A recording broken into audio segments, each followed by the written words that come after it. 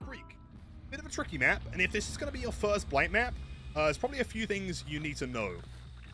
But a lot of the collision in this map is actually pretty good. Hay bales are nice and reliable, so don't worry about slipping on those. Same as these big, like oil drums. Not too bad. Someone's still here? Wait, is that in basement? No way do you drop Shank Pallet at 5 gens. Oh my god. Okay. Although, keep in mind, the shack, apart from this tarp, is going to be very, very slippery. So just try and keep that in mind. Just out W, didn't she?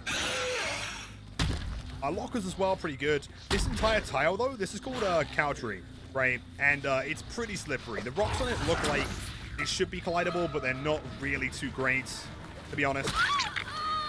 And also, this main building as well is kind of gnarly. Just try and pretend this entire backside doesn't exist. Not really worth going for. Oh, that's a dance with me. Obviously, dead hard combo. Very good timing there.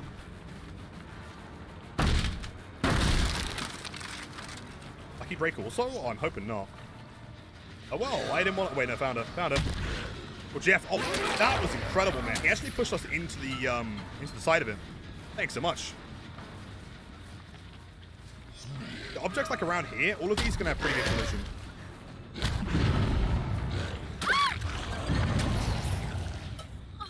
Goes off, fantastic. That was the one on the right side towards Shack, right? A double Tinkerer. Ooh, spicy. Okay. How do you curve whilst rushing to hit the windows? Like to do the shoulder bump? I wouldn't recommend the shoulder bump if you're not already doing it, to be honest. There's Felix. The problem with the shoulder bump is you've got to learn 2 separate bits of collision there, and it's not really recommended. But where are your scratch marks?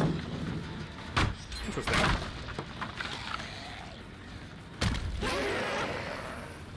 Don't want to risk a hit there. Guaranteed 90 though, good stuff. And also, so pro tip, it's going to sound a little bit confusing, that some of the walls on the tiles don't actually exist. It looks like they should do, but they don't. So my best advice is try and go for the corners of tiles as best as you can. And if you are going to go towards the middle of tiles, or the middle of the wall, I mean, try and make sure you're going parallel, right? You want to be going like as kind of head on as possible.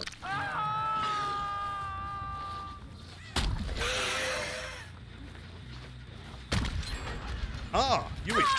Nice haircut, by the way. Live gameplay.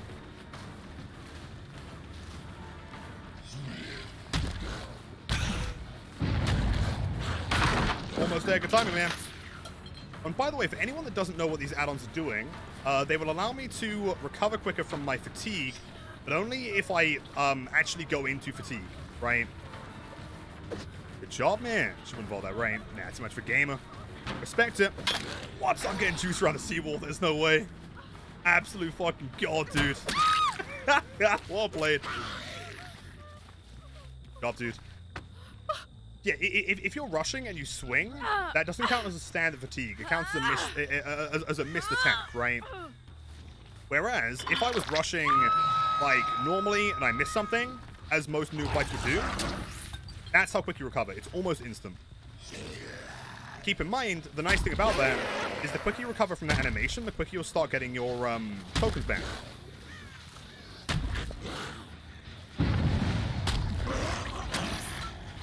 Like that, right? Super, super quick. You're just going to make sure when you're running these add-ons that you're not swinging all the time. The Tinkerer, no pro bueno. I guess we can go for you.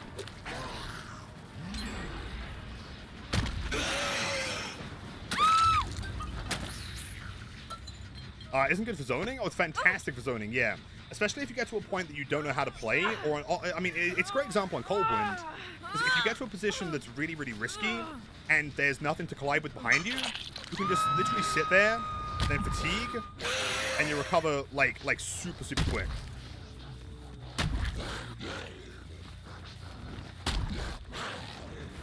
So, balance landing. Pro tip there as well, Blight's swing speed is always going to be the same no matter the add-ons you're using, so make sure, to the best of your ability, that you are trying to wait until survivors have stopped gaining that speed increase.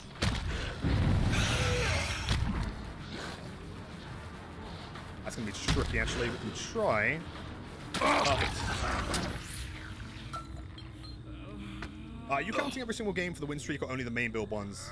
The main build ones, if someone redeems a game, then it doesn't apply to the streak, right? Because someone could redeem, like, 𝗬𝗶𝘁𝗰𝗵 only, you know? Interesting. Tinker main building. That was what I was saying before.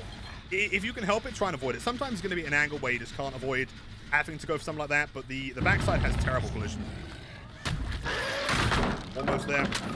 She's kind of running like a robot. Also, 3 people injured. We can make some good value from this, actually. Another one down.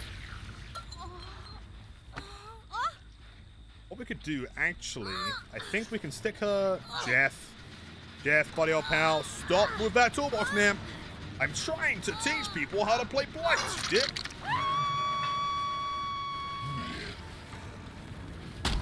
Death, does anyone know? Maybe. We have time to get to a hook and then go back towards the main gen. It's pretty close is the problem. Also, if you are playing Blight and you're a normal person, you would also be kicking that gen, but I don't do that. What color is my Bugatti? My Bugatti is the same color as my win streak right now. Shit. That recovery time, that's what I mean. It just takes away the problem of missing things, right? If you bump into the wrong spot and you need to fatigue, it's the best option. She's on death though. Awesome. Almost perfect game. I think Felix is the only person currently not on death hook here, which is great. So now we'll go back for Yui and Jeff, the main building, and we might be in a good spot. Tom. Nice job, dude. Felix is not on death hook right now. I don't know what I reckon we can get around this. Although I said that the back of the building is not very good, the front of it is actually amazing. Surprisingly. A bit of 𝗏𝗏𝗰𝗵 value, one person over there. Next running over here. I'm going to say that we go for Yui first. Should be a guaranteed 3k, right? Also, don't do that, because they'll probably have power struggle. Got like sparkling water, not at all. Sparkling water is like disgusting, man. Oh, cheers. Yeah, another pro tip. Don't trust the hills. Backside, maybe, but the rest of it, not worth it, dude. Pause. So I guess the only other thing that we haven't really discussed as far as Coldwind goes is the lack of being able to see stuff through corn, right? My pro tip for Coldwind when it comes to corn vision is going to be to stand still, right? It's going to take a bit of practice when it comes to, like, learning your muscle memory for your slam duration. But let's say you're chasing someone, like, through here, you know? And I lose them in the corner. All I want to do is just rush to the nearest objects and turn to face them and stand dead still, right? If you're standing still, you'll see them moving in the corner, right? And as soon as you see them, you rush again. But the art of playing Blight is to make sure that you are not... Oh, hold on, hatch. The real art of playing Blight is not panicking and being as patient as possible, right? So when you bump into something, just wait. If you rush past the survivor but you don't think you're quite close enough, just give it a bit more time, rush again, and just keep on going. He was on that side of the map, really? GG's. The BNP, prove thyself. Fuck you. Yeah. Well, hashtag you too, buddy old pal. Okay, I don't know what I did to I thought I played the game pretty casually. I was literally explaining how to play the entire game with, like, a pretty standard build, dude. Said I love you? No, you didn't. No, you did not. I think you are, telling some lies right now, my friend. Anyway, yeah, BNP, there were 3 toolboxes there, shit. You'll never know. I know all, including your IP address. And also, I probably shouldn't say it, actually. No, I'm not going to mean about that. GG's, dude. GG's.